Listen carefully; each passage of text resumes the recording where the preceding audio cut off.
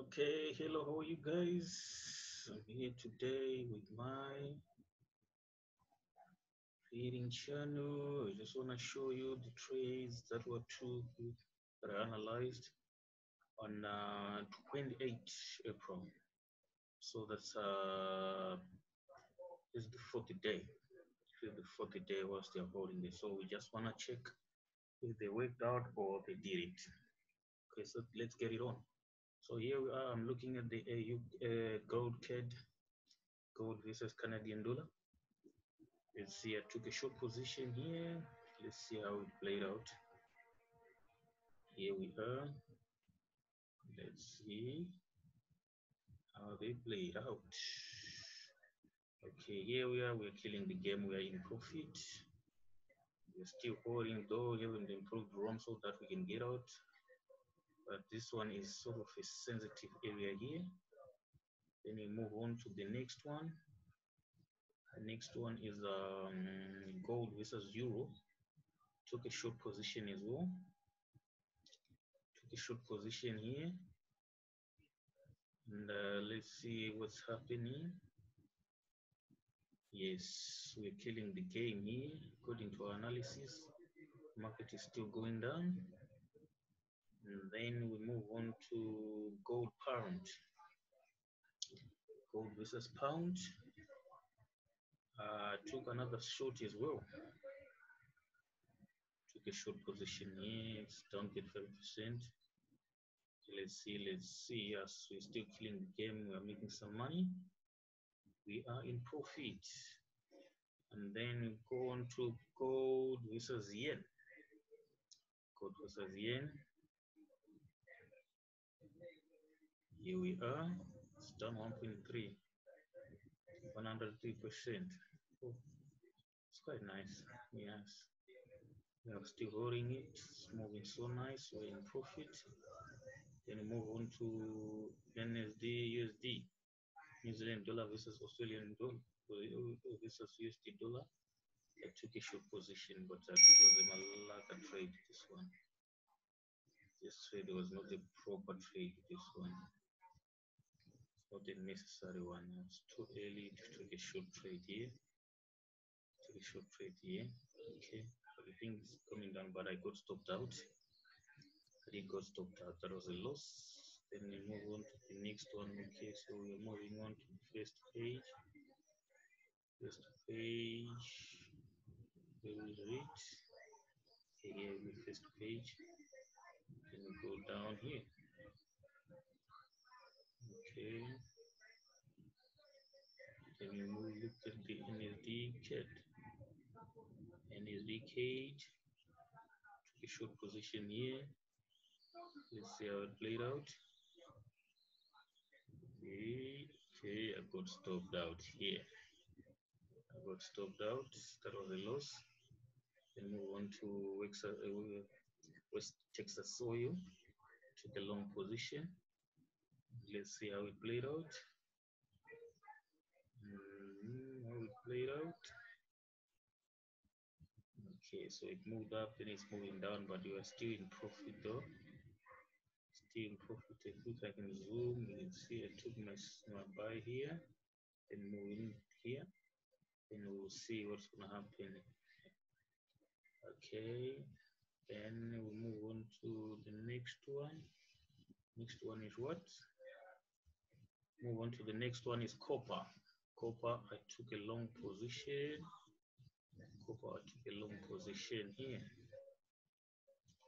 Took a long position on copper. Then I got stopped out there. Then I got stopped out. Okay. Now we are on 30. The trades that I took on 30.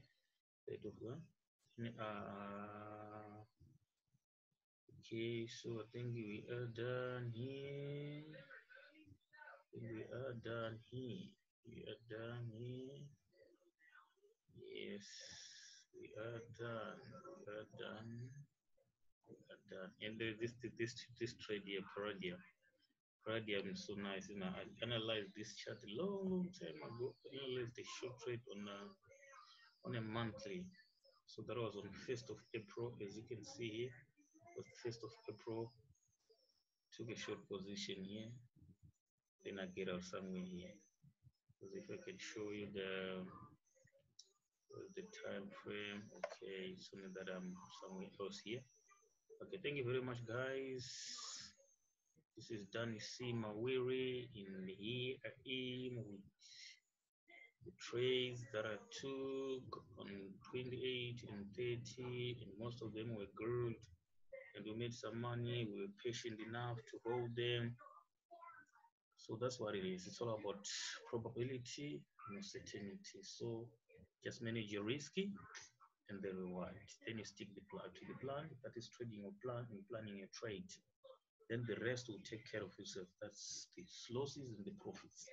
As long as you are more patient enough, you are more disciplined. Especially as a swing trader, I don't just check my trades every now and then like scalpers or day traders. I just put my trades once per day, then I'll manage them all day on the whole day. During the day, I don't even check them. Just do whatever I want. Especially nowadays, I'm reading the Bible. I'm reading Winner Stands Alone. Let me show you the book that I'm reading now.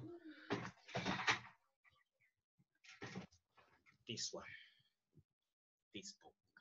Say, Winner Stands Alone. Winner Stands Alone. Traders stick to their strategy. That's what they're trying to say.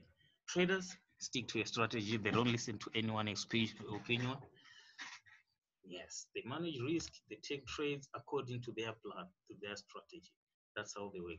That's one of the best books that I'm reading now. For only 2 days, I'm almost, I think it's almost 10% gone. 10%. That's so nice. Books are so nice. Books are so nice.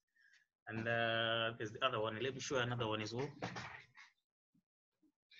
This is the other one that I'm reading here. Daily Splashes of Joy.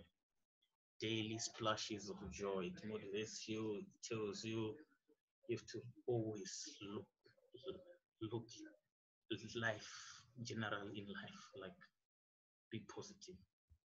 Look at the positive things life that brings to you. Those are hugs, kisses, calls, texts, good nights, those texts like love you more. It teaches you about it. And today I read about the thing like it was they went out to buy some coffees and stuff. Then the waiter took away their $20 and they said, you know what, you didn't pay. And they paid twice. And the man was freaked out. He wanted to shout at the waiter, but the lady just said, you know what, take it very cool. Let's put it this way. There's this other money that we just picked up the other day and we didn't work for it. So the lady just said, that's the $20 money. We didn't work for it. So it's fine. Such is life, Let's keep it in this way. So guys, this is my training journey. This is my 3rd year doing this thing. This is my 3rd year doing this thing. I started making money in my 2nd year. That's last year, early last year. That's when I started being consistent, making money. And now it's making some sense, especially with this COVID virus. I'm now making some withdrawals, like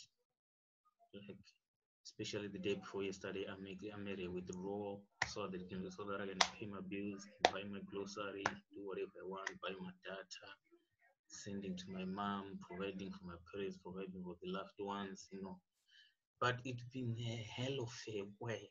I used to blow accounts like each and every week. Each and every week, I used to blow accounts, but they were not those big accounts now. Those $50 accounts, $30, 35, $100, $200. But in those 2 years, I think I lost about 40K, 40,000 in one of my accounts. That was the hellest account that I lost money. But now I'm bringing back that money. I think I'm almost. I've gone almost 70%. I've recovered 70% of that money. That 40K, I've recovered 70% of it. Then when it comes to these other accounts are small, because I use so many brokers. I've got 3 accounts with FXCM, both Forex. I've got 2 accounts. XM, I've got an account with them. Then on Binary, where I trade the synthetic indices, I've got 2 accounts. and those one are the ones which are paying very well. So thank you very much, guys, for watching my video for today. That is that for today. It's at the river boarding, so they say, So don't forget to like, share, comment, and also hit the subscribe button. That's the sub button, so that whenever I produce a video, you will watch it. Thank you. See you in the next time. Welcome, welcome, welcome, welcome, welcome.